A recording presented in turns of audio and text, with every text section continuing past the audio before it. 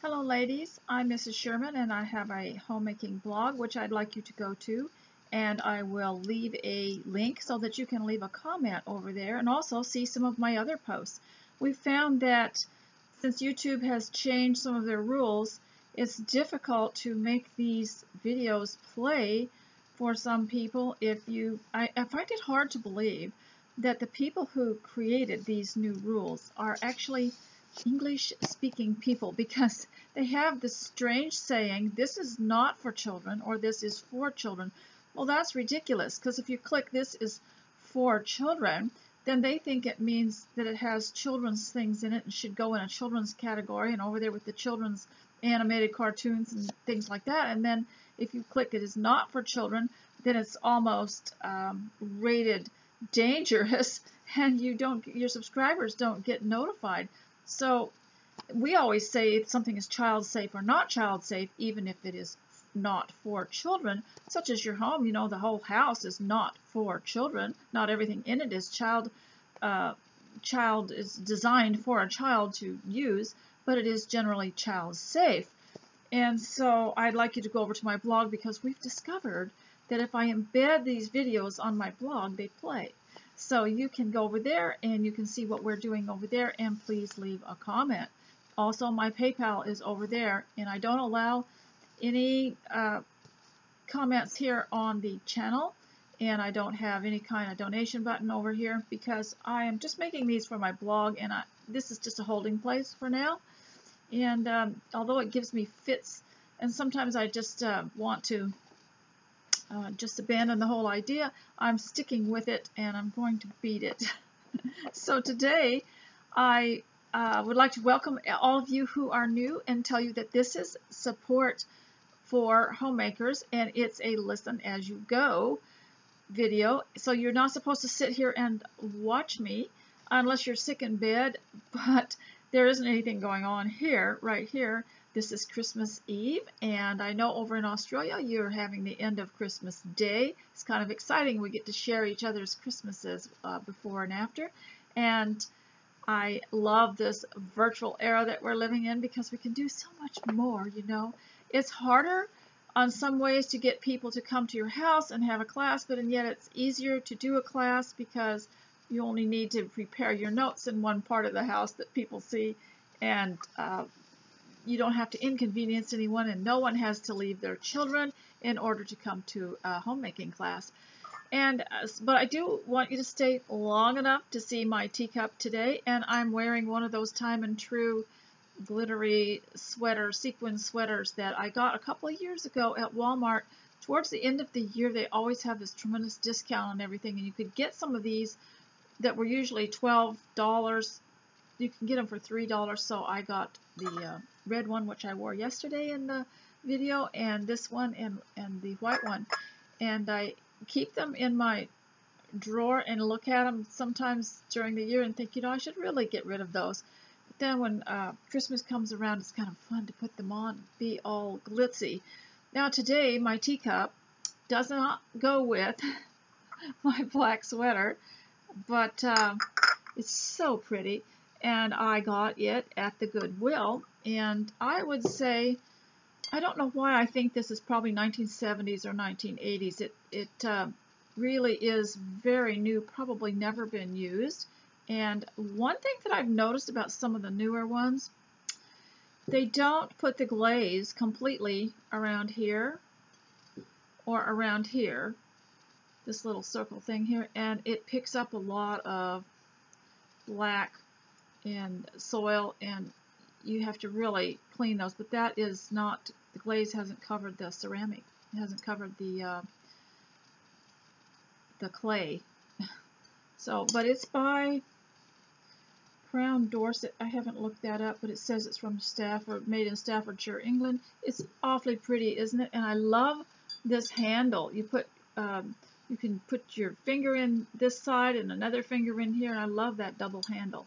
That's really nice. That's a nice, easy way to hold something.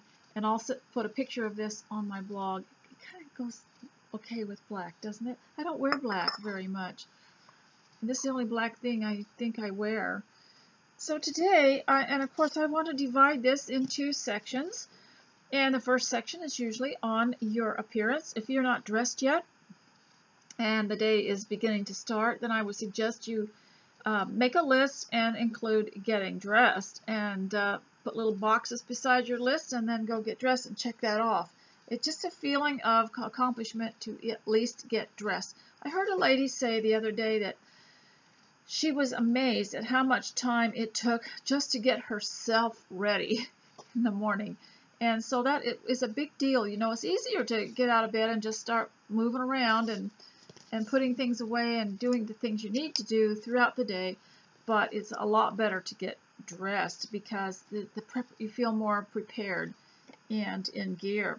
So with preparation, I have a few notes here, and I usually don't think that these notes will keep me busy for an hour because they're just words that's supposed to trigger a whole lot of other memories or things that I need to talk about. And sometimes I surprise myself and I can go longer than an hour. But the reason I chose an hour is because I realized you can get a room cleaned up, you can get the laundry put in, you can unload the dishwasher, you might be able to clean up one cabinet, you might be able to sort some books or papers, you might be able to sweep.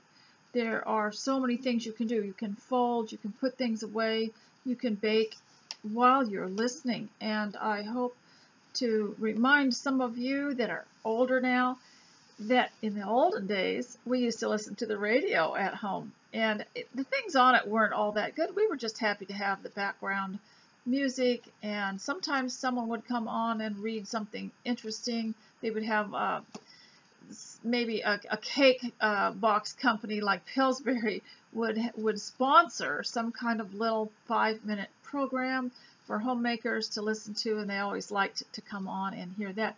Actually, I'm thinking I should change this to housework radio instead of housewife radio, because I realize there are a lot of people out there that do housework that aren't in their own home or are not married and not anybody's wife. And so I might change it to housework radio. I don't know. I don't have a copyright on the name, and I would welcome other people doing housewife radio. Just put your name on it. You know, it'd be your version. It'd be your type of housewife radio or housework radio. And mine is from the Home Living blog and Mrs. Sherman. And so I have been a homemaker almost all my life, really, because I grew up in a large family and learned to do housework at an early age. So the first thing you want to do is to stay away from any kind of thought of inferiority in the morning when you get up and you're going to get ready. You've got to have a very positive outlook so that you can get dressed with and feel excited about what you're going to do. Sometimes I like to think that maybe I am getting ready to go on a trip or to go to someone's house or to go somewhere interesting. And when I get ready for that with that attitude, I have a whole new perspective of my day. Even though I'm going to stay home, I treat it as though I am somewhere else. I talked to you last time about how you're both the maid and the lady of the house. You have two different roles to play, so you're making it nice for yourself. And, you know, making it nice, the maid taking care of things, picking up things, and for yourself, the lady of the house, so that you can relax, so that you can enjoy the fruits of your labor. And you know, I believe it's Ecclesiastes that says that it's good to enjoy the fruits of your labor. And so the fruits of your labor will be something like a nice house, a nice meal, and a happy family. And those are the fruits of your labor. It's very important, therefore, that you not let any negative remark destroy your confidence. It's very important to have confidence because this is an isolated job. It cannot be done any other way. You couldn't get anything done if you did this in a group. And it's not like when you go to work outside the home and you're always in some kind of a group and you punch in your time card and you get rewards and you get a paycheck. This is totally self-motivating and you are self-employed. and you determine your own rewards. And when I make a list in the daytime, I fold a piece of paper in half. On one side I write what I need to do, what I must do, what the most important thing is, the most urgent thing. And on the other side I write what I'd like to do. And so when I get the what I need to do is done, I go to what I'd like to do. And those are my rewards. And so, first of all, preparation, getting yourself ready, getting your hair fixed as though you were going somewhere very important. I think that is so good, even if you don't see anybody all day, even if you don't hear another voice. It's so important for your dignity, for your self-dignity, for the fact that you are not like the other creatures of the world. You're not an animal. You are a human being with a soul, and that is going to show in how you look after yourself, just that feeling of self-worth and dignity, which is manifested by the way you look after yourself. And I believe you should get your hair, your face, and your clothing, everything done so that it looks like you are dressed for something extremely important. Now, I'm not saying you wear a prom dress, and I know people like to make fun of this when I say get dressed up, but I believe that you need to dress a little better than someone who is just going to laze around all day, because you can give your mind that message. And I always put on a little pair of ankle boots because I want to feel like I'm going to work, and also my feet will be protected.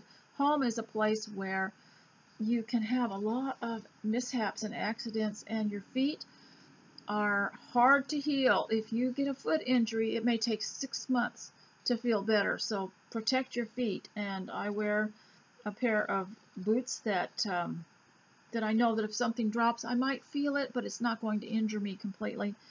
And of course, we try to be careful, don't we? It's not like we're going around just knocking everything over or dropping them, but you need to really be careful and wear something on your feet that's very protective. I don't like Nikes, heavy tennis shoes, sports shoes. I don't think they're very flattering to ladies, and they don't go with their dresses. And of course, we've been sold on the idea that these shoes are very therapeutic, but they're not it's not necessarily any more therapeutic than a pair of good boots. So now I want to move on to the appearance. I want to move on to the appearance just a little bit higher and more in detail, and that is, how about the idea that you're dressing to work for a king? And what I'm talking about is, the Lord Christ, that your job and your calling at home is designated by Christ himself. The Bible talks a lot about what the woman can do at home, and Christ himself even visited the home of Mary and Martha, who were cooking and fussing about and trying to make him comfortable. And there are many, many aspects of Titus 2. And a lot of people will focus only on one thing of Titus 2. They'll just focus on the homemaking, or they just focus on the marriage, or they'll focus on the child rearing. But it's a whole bunch of things combined that interact together. And so I will mention some of these things as time goes by, and hopefully I can use some of your suggestions too. And so it's a whole lot of things that work together. So I want to move on to the home and how to manage your list. So first of all, I mentioned that you take and write down everything that you need to do that's really urgent, that has to be done, and then you write some things down that you'd like to do. Well, what happens to me sometimes is the list just isn't working out, because something comes up, or because I had to get more involved in one of the things on the list. And so what I do is I revise it. I'll just turn the paper over to another blank side. I'll start all over, and I'll revise it and include some more things that need to be done, that maybe that I'll have to scrap the other list. But I do this over and over until at the end of the day I actually do get quite a bit done, and I like making a new list.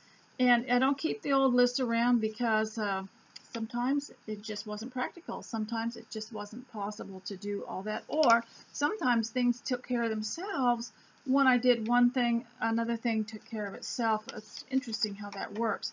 And it's up to every woman to figure out how things are going to work out for her in her home.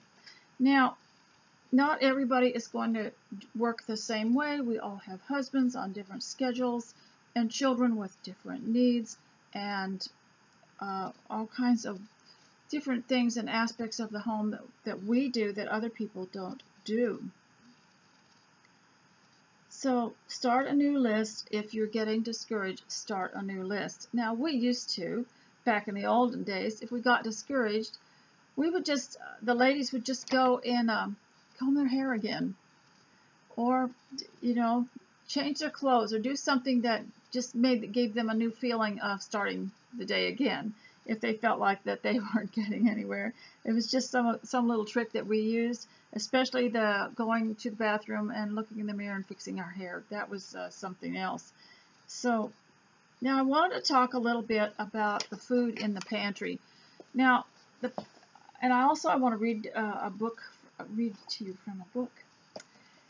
Now, I was working around my pantry trying to figure out how to make it more efficient, and I discovered something. Do you remember the jelly cabinets of the old days? They used to even take them with them in their wagons when they went camping, but they had a shelf only about that wide, and it would fit a row of jelly jars, but there could be nothing behind them, nothing in front of them.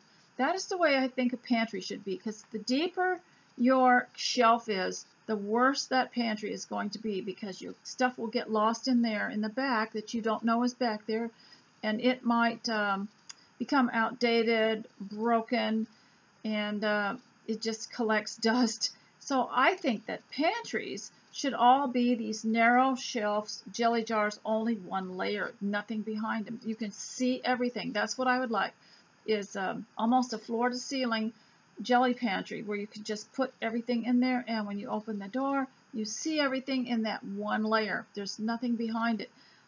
Because then that eliminates a lot of having to pull out everything out of these deep, deep shelves and discover that you have half a bag of flour here and you have something else over here, and then something here has broken open, or because you can't see it all the time. You can't, you don't have to tend to it all the time when it is just this shallow layer.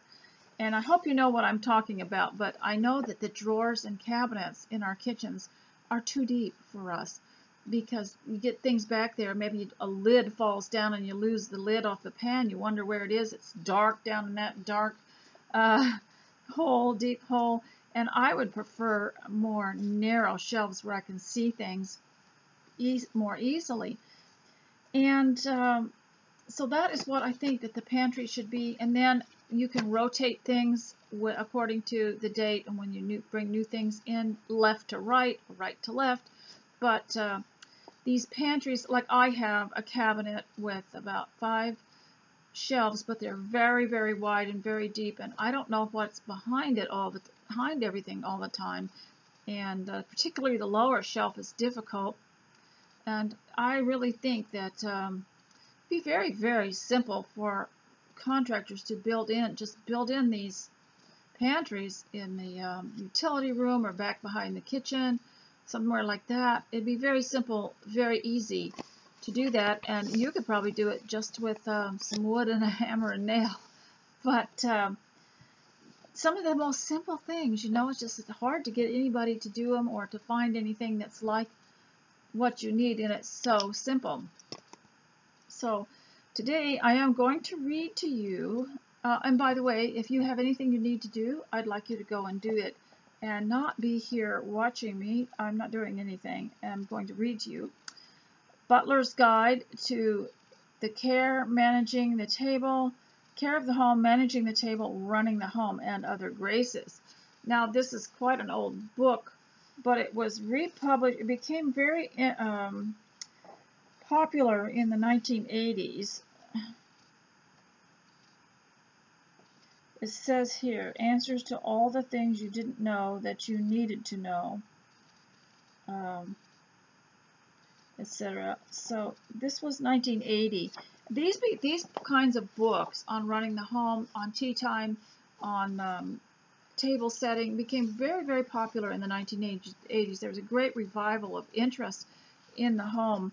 And I'm wondering sometimes if the original Victoria magazine kind of spurred that interest on, or if they all picked up on what people were actually trying to do somehow, because we were going to the markets and buying teacups, and maybe we were tracked and they figured out what we wanted. But this was an interesting book. Now, it has, this man was a butler for royalty in a castle somewhere, but it has things in it that we wouldn't do, like how to take care of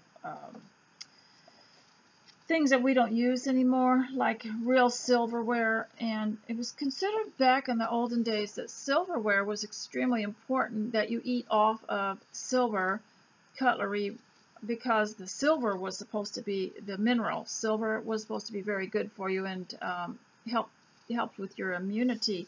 And children, when they were born, were given a little silver spoon to eat off of. And I think I had one, and some of my grandchildren had them, but it was really important to feed your baby off a silver spoon. I thought that was interesting.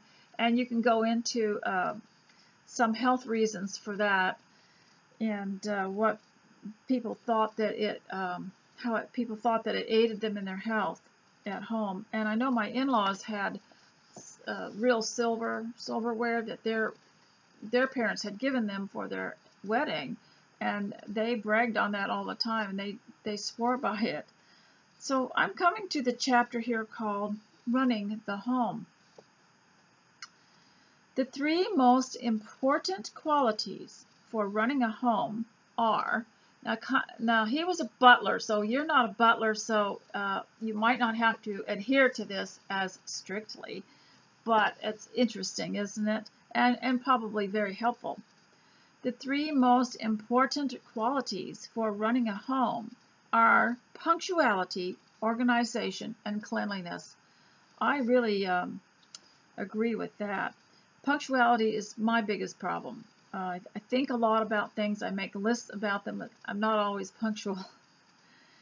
If you master these three things, everything else should fall into place. You know, that would be a good thing to teach children too. Punctuality, organization, and cleanliness, because if you have that, now somewhere along the line in our education, whether it was college or something, people began to look down on things like organization and cleanliness, and the student was only supposed to think about intellectual things and not take care of his appearance, not worry about neatness and tidiness. And that's very bad, because your mind feels more organized, your thoughts are more organized, and your living is more organized when you are organized and clean and punctual, and it really does increase your success. If you master these, everything else should fall into place. For me, the first step in running a house is to get up early and leisurely in the morning. Now that's interesting. Sometimes we get up early and we think that we've got to fill in all that time. We're up so early, we've got all that time now, we're ahead of the schedule and we can get so much done. But he says early and leisurely in the morning, as I believe in letting the day come to me rather than rushing about with the day. So if you get up really early and you're sitting there watching the sunrise and you have a cup of tea, that day is coming to you. You're not chasing the day. You're not trying to play catch up. I think that's a wonderful advice. He said, get up early and leisurely. You know, nobody likes to jump out of bed and rush mindlessly to the bathroom and brush their teeth and get their clothes on before their thoughts have had time to catch up with what they're doing. And that's one of the objections I have to sending children to a public school, is that they're getting up at an unearthly hour. It's almost like child labor. And they're sleepy-eyed, and they're running to the bathroom, and then they've got to find everything, or, you know, and they can hardly think. You know, they really, it can really be very bad for them, very disorienting. And so when we started homeschooling, one of the first things we did was to wake up leisurely. We woke up early whenever our body clocks woke us up, which was usually pretty early when the birds started waking up. And but we're leisure. Nobody was saying hurry up and do this or that. There were no demands. on their time at that time, and they had plenty of time to rest and to think, and that way their education caught up to them really well, and they were better learners because of that. So he said he believes in letting the day come to me rather than rushing about with the day. My way, I start out with a contented mind. I understand what that is. I would like you to figure that out too. Is start out with a contented mind rather than one that is in a state of confusion and unable to plan ahead. That is so interesting. So this is a chapter that discusses plans and schedules, inventories, cleaning and polishing, and how to clean silver. Now, plans and schedules, of course, he's dealing with the fact that he's a butler and a servant, and he had to consult with the orders that were given to him, and had to check with everybody else before he did anything. So I won't be reading any of that, but there were some very valuable things in here. And so washing. Now this is the way we used to wash, and I think they still do it in many places where they're butlers and servants. But of course I just love the dishwasher because it is the water's so nice and hot, and it gets everything. We have a rinse in ours, and after it's used the dishwasher detergent, it will rinse all the detergent off so your dishes don't smell or taste like detergent. I think that's really important to have a rinse. And when we were growing up on the homestead in Alaska, my mother boiled the water on top of the wood cook stove and poured it in a dishpan and with soap. And the rinse water was extremely hot because that was considered to, sanitize everything, and then it would air dry in the dish rack. This was very important, and they were very good at this. Your dishes were squeaky clean when you washed them that way. Well, that's what I like about the dishwasher. Everything is just so squeaky clean. Now, every now and then you have to clean your dishwasher, and, when things start spitting out maybe things that you didn't rinse off, and you get little coffee grains stuck on things, then it's time to clean your dishwasher. But for the most part, I really, really like the dishwasher. Now, equipment for washing up. You need 1 or 2 dishpans. I just go and buy the plastic ones at the Dollar Tree, and there's one for rinse and one for washing. Because not everything, of course, will go in the dishwasher. There are some things that just aren't dishwasher safe. So you need 1 or 2 dishpans, detergent, a soft bristle brush or a nail brush, a fine cotton dishcloth, disposable dishcloths such as handy wipes, and soft lint-free cloths or Irish linen tea towels. We have always got 2, if not 3, in use because when one becomes wet, it must be changed for the dry one. That's so important because, these new terry cloth dish towels. See, I remember when it was the muslin, just the plain cloth. It was still very absorbent, but it wouldn't leave any lint or any kind of cotton residue or anything like that on your glassware, whereas the other types of dish towels do. You also need steel wool pads for scouring heavy-duty pots and pans, and nylon pads for non-stick kitchenware. People with sensitive hands should protect them by wearing rubber gloves. I just plunge my hands in water, but then I'm always careful to use hand cream afterwards. You should also have a draining rack and perhaps paper towels for mopping up. I wouldn't use them for drying. Now, we call them dish drainers here, and people are so unfamiliar with that now that they'll open up my bottom cabinet to get something. Maybe it's a friend or a guest that will see the dish drainer and say, "What's that?" Because they're just not familiar with it. But I would suggest you get one.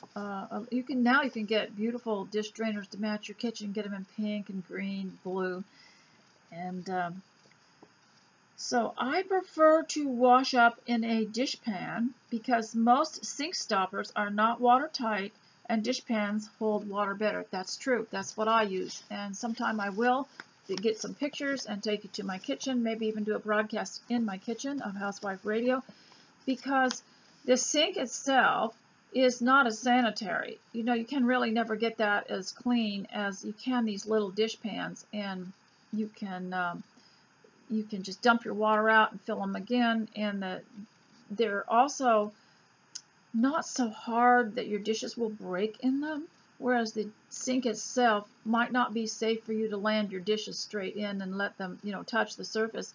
And so I've always used these little plastic pans, one for the wash and one for the rinse. They protect my dishes so much better if I'm washing teacups particularly.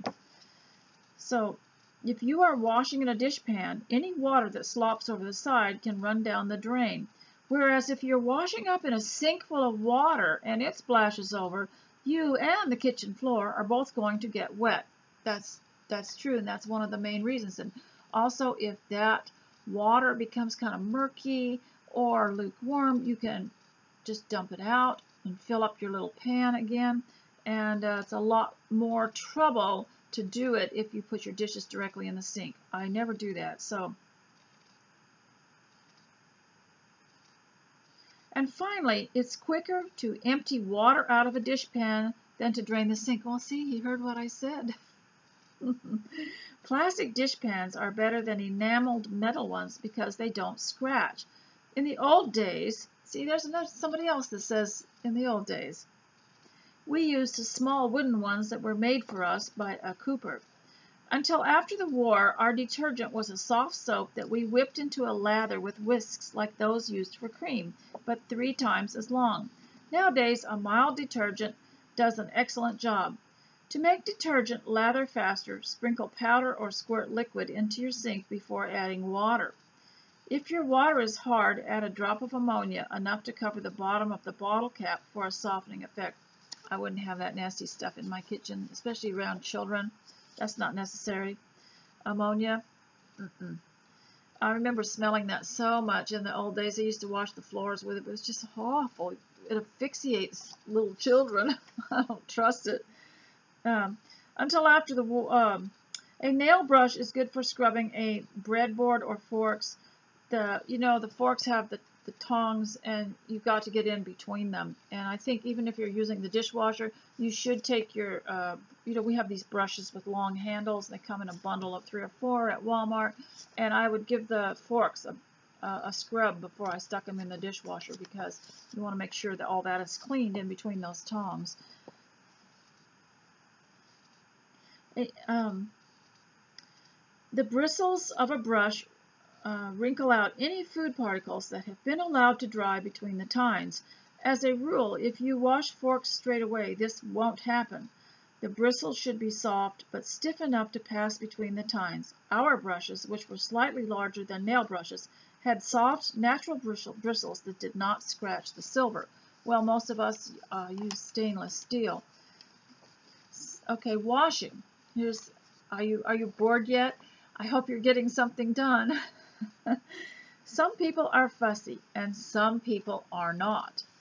But in my opinion, washing up well means inspecting each individual piece and seeing that it is perfectly clean.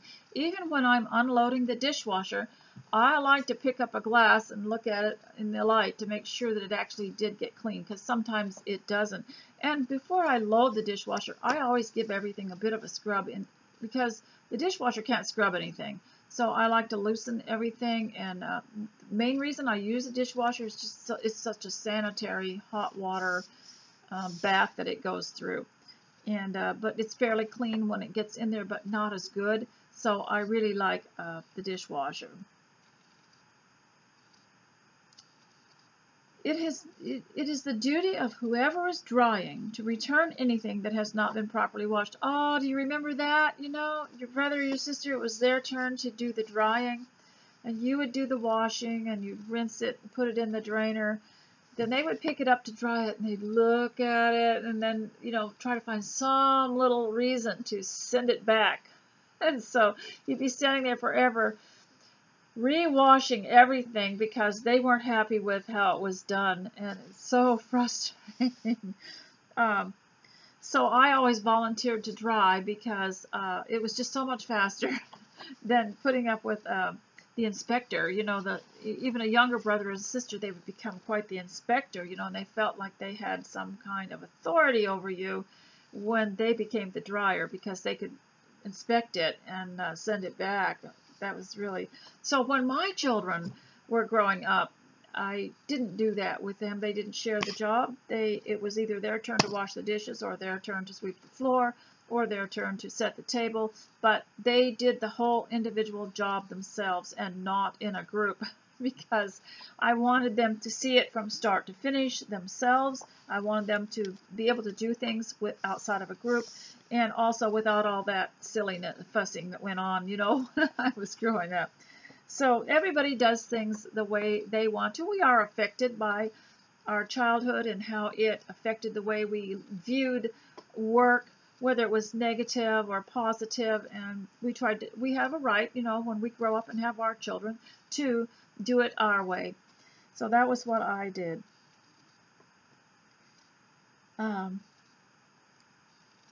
Wash glasses, which is the least... This is how we did it at home. I'll say it before I even start reading it, because I believe he probably is going to say what I'm going to say. My mother had us line up the glassware because it was the least dirty, and it, you know, touched your lips and everything, and it had to have the first water. So we washed those and rinsed them and put them in the drainer, and they often air dried quite quickly. And then the next one that wasn't as dirty would go next, and the pots and pans would go last, and in that same water, I'm sorry to tell you.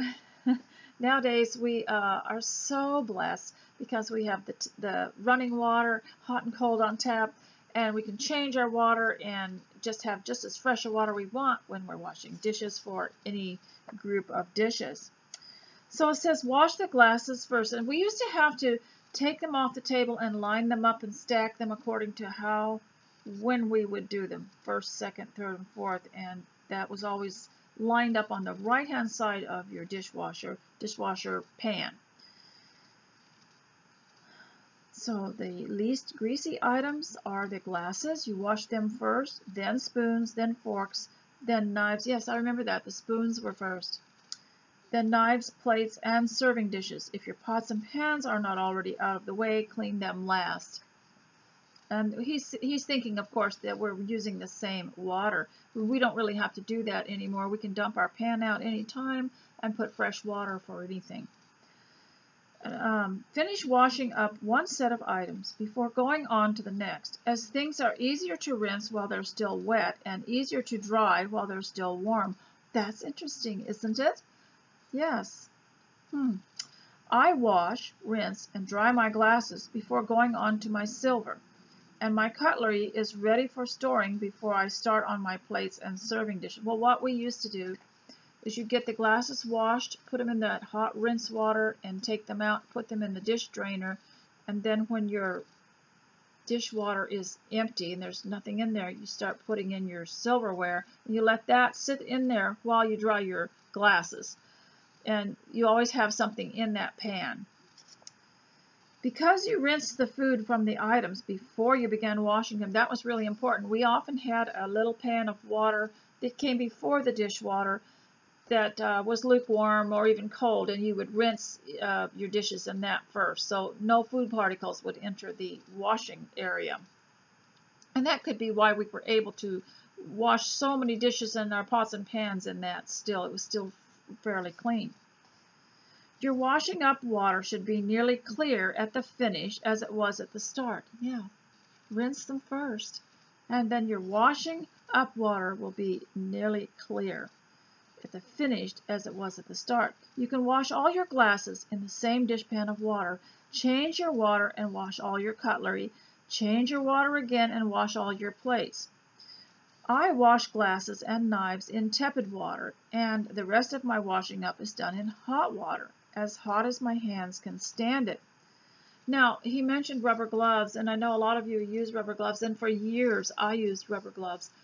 But I developed a terrible skin condition, and I thought maybe it was the detergent, or maybe I was touching something that was causing my skin on my fingers to peel really badly.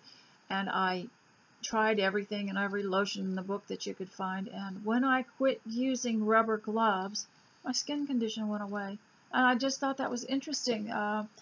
The inside has usually got some kind of flocking on them or something. Maybe that was affecting me, so I don't use rubber gloves unless the water is really unbearably hot and I'm doing scrubbing a pot or pan. But I don't use them. I don't wear them all the time anymore. And the other thing I wanted to say about that was that I know a lot of ladies take off their wedding rings when they wash dishes.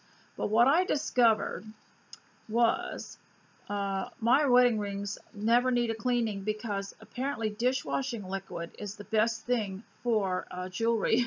Yes, if you ever set some jewelry in some dishwashing liquid, it cleans it really well and it just comes out new. And my wedding rings look as good as new because I wash the dishes with the detergent in there, and I use a really nice detergent called Dawn, and my rings just look beautiful. They just look new. I don't take them off to wash the dishes because that really keeps these sparkling clean, and that keeps me from losing them. Okay.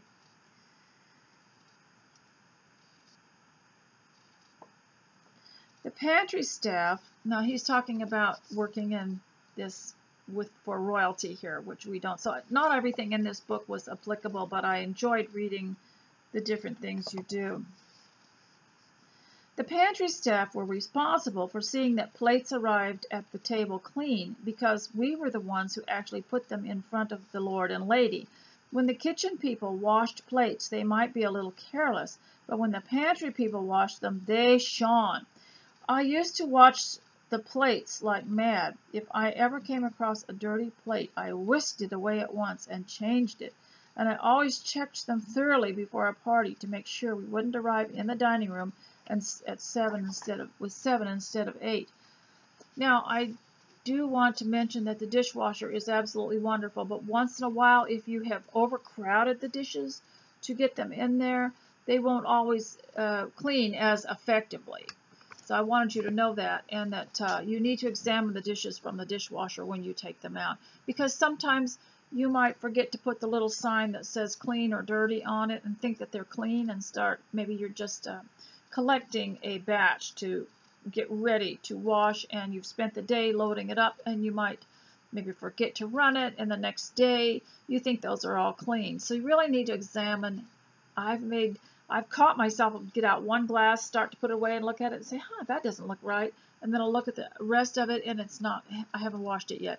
And one way that I can tell that I have not washed the dishwasher dishes, I put the little detergent pellet in and close the little lid on that. If that is flipped up when I open the dishwasher, then the dishes have been washed because it'll automatically flip up during one of the cycles.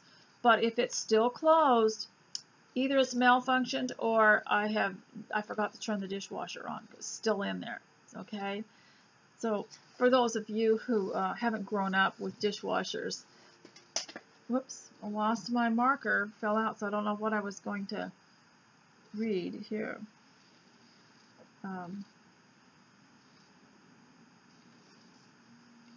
I'll just find a couple of things that I think you might find interesting, and then we're going to go on and talk about a few other things. So the final rinsing. If washing dishes isn't thoroughly, if they're not thoroughly rinsed, they will be smeary and dull. Everything but glass and bone-handled knives should be rinsed in very hot water, which evaporates quickly so the items dry much faster. The way Barbara and I rinse is to pour 3/4 of a jug of water over each set of items, so none of our washing up is left sitting in rinsing water surrounded by its own suds. That's interesting too. Yes, running water is much better to rinse in, although a lot of us can't afford to just keep the tap of hot water on, so that's why we rinse it in the pan of water. But it's never good to let those dishes just sit in that pan. You quickly rinse them and put them in the dryer rack. We called it the dish drainer.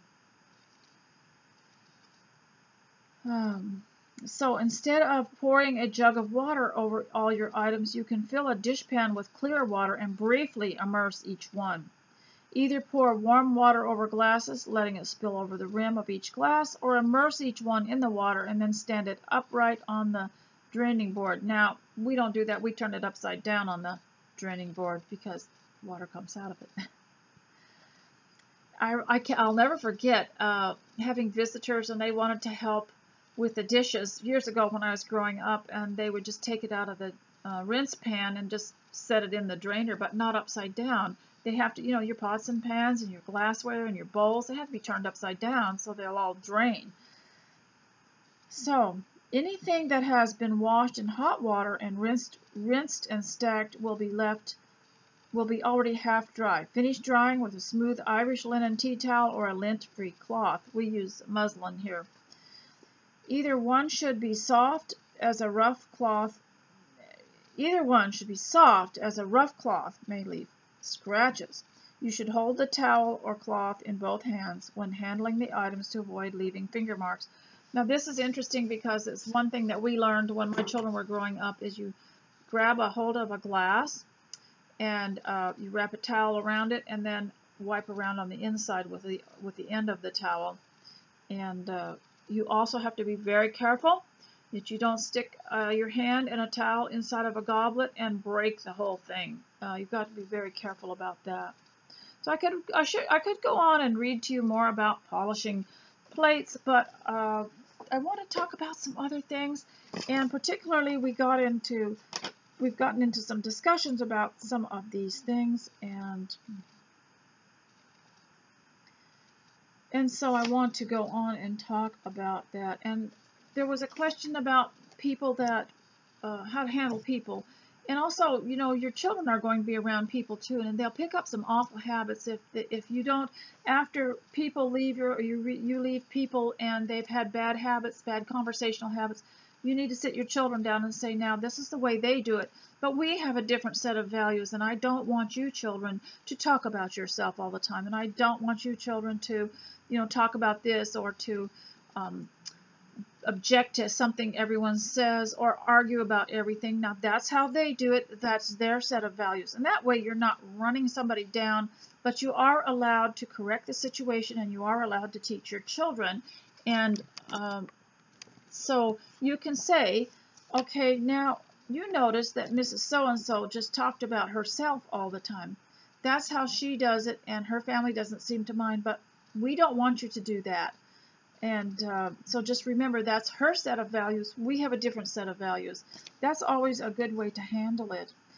And one thing you can do about the person that has just we always have these people. I think ever since I've known, there have always been the ones that like to object to everything. They like to argue with everything. It's just the way they grow up, and that's how they converse, and they probably don't know that it isn't very nice for everybody to do that. They think they're just being friendly maybe, but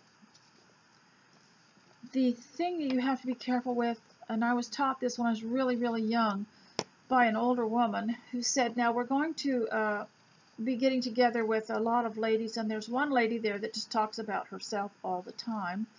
And she said, so you have to please in front of the rest of us. She said, if you're alone with her, it's different. But, in order to keep her from spoiling the whole conversation of everyone else, do not ask her, how are you?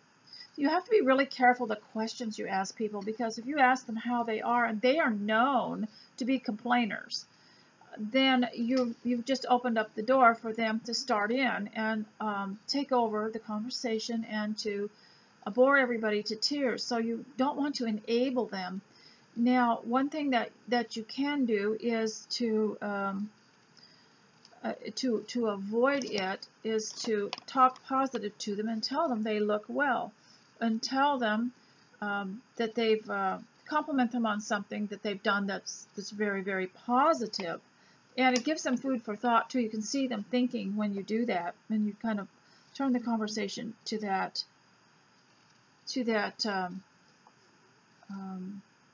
area where they can, for the first time, some of them, can think about something positive.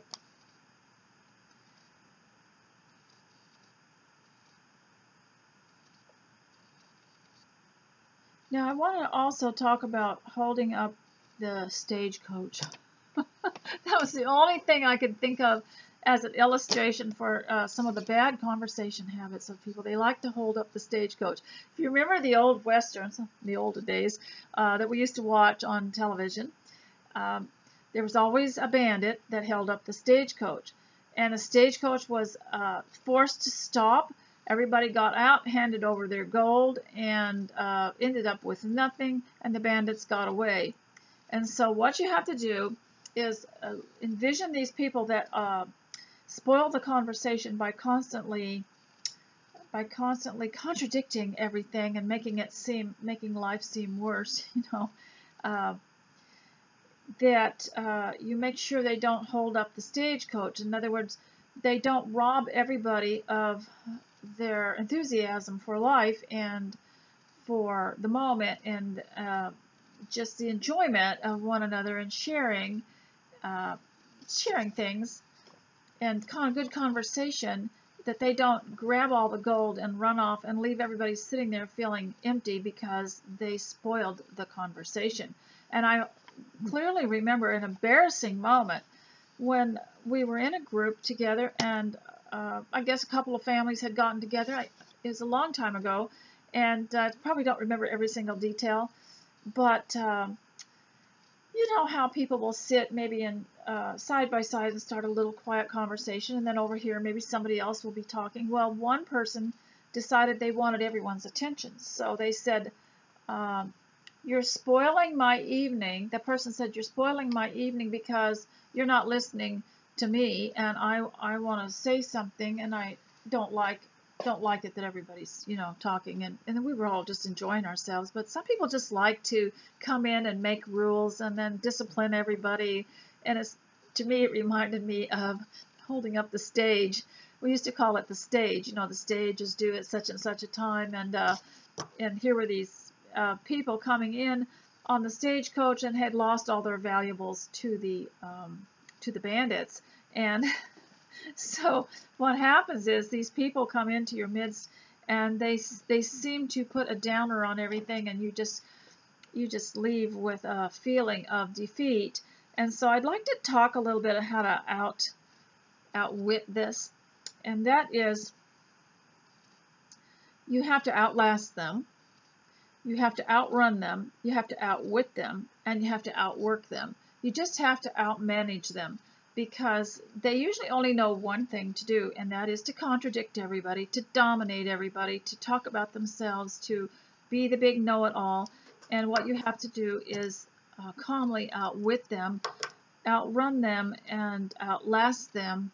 And it just takes a little bit of practice, and there are techniques for doing it. And so you can just take a cue from business. Now, business continues. It doesn't stop because the season has ended, or because they had a sale or something. That doesn't stop. It just keeps moving forward. And I think with any conversation, what you have to do is just keep moving forward. Now, most of us are so intimidated by these types of people that like to dominate, that like to know it all, and that like to contradict everything, that we just clamp up. And I think it would be a lot of fun sometime to practice, to have like one of the books that I read to you about conversations, said to have a collection in your mind of things that you may talk about or ask about that will divert some of these types of people if you have a problem with them. And like I say, take your children aside after any of these incidents where they have observed someone yelling, someone dominating, someone being very rude, and say, we can't do that. That's how they do it. That's their set of values. And I explained to you what a set of values was last time, or a couple of videos ago. I didn't label all my videos in the beginning, but the last year I have tried to do that, and I believe the word set of values would have been in that one.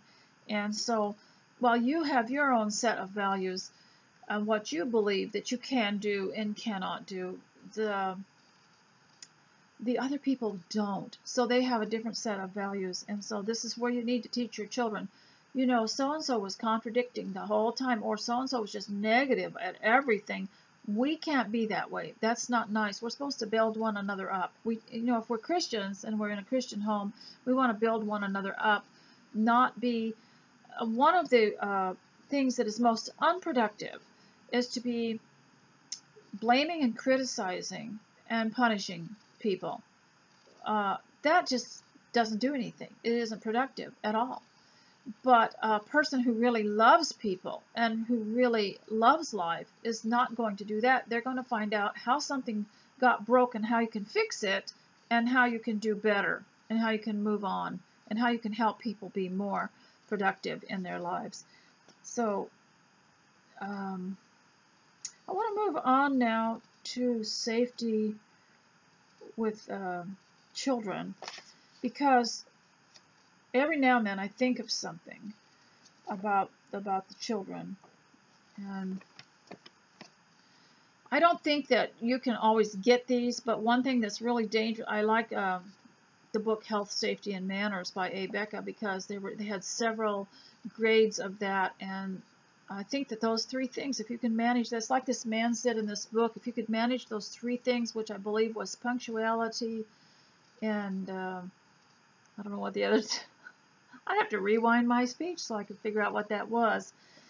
That if you could manage those three things, which I call, you know, health, safety, and manners, if you could manage those three things and teach your children that, then you're well on your way to learning other things.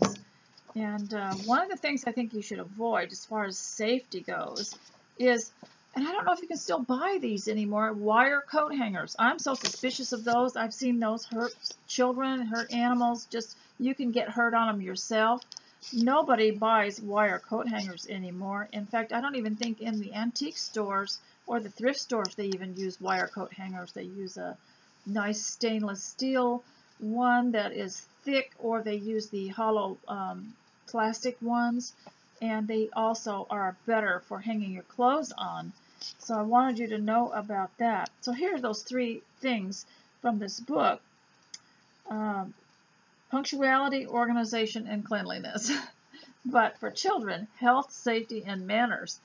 Those three things will be very beneficial to them, keep them safe, and when they have learned those three things, health, safety, and manners, they'll become better learners in other things too.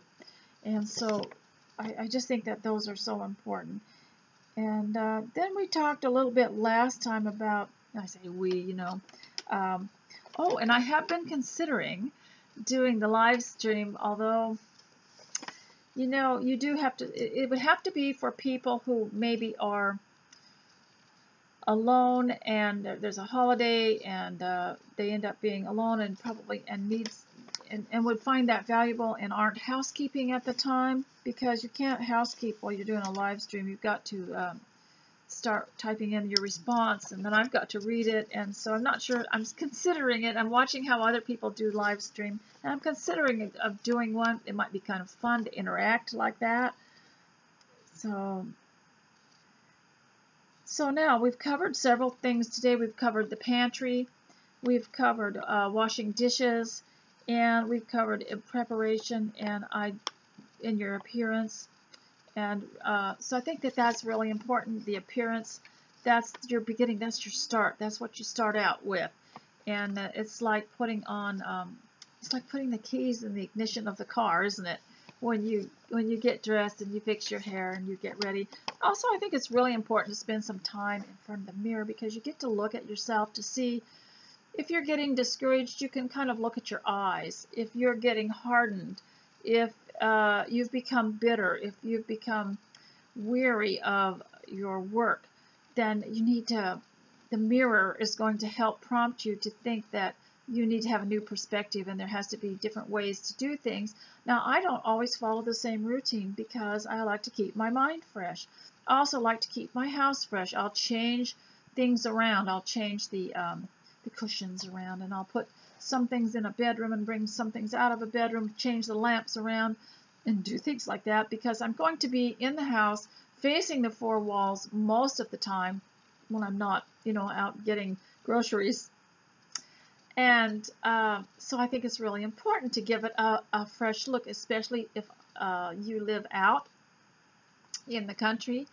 And this is, it just gives you a new, just gives you a new house to be in when you do that. I think that's so important. Well, ladies, I've talked long enough, and I hope you're having a wonderful Christmas Eve, and that you have a very peaceful day, and I'll talk to you next time. And please leave a comment, and I hope you have a lovely, lovely day and the rest of the year. I'm hoping to do a few more of these before the new year, so maybe I'll see you again.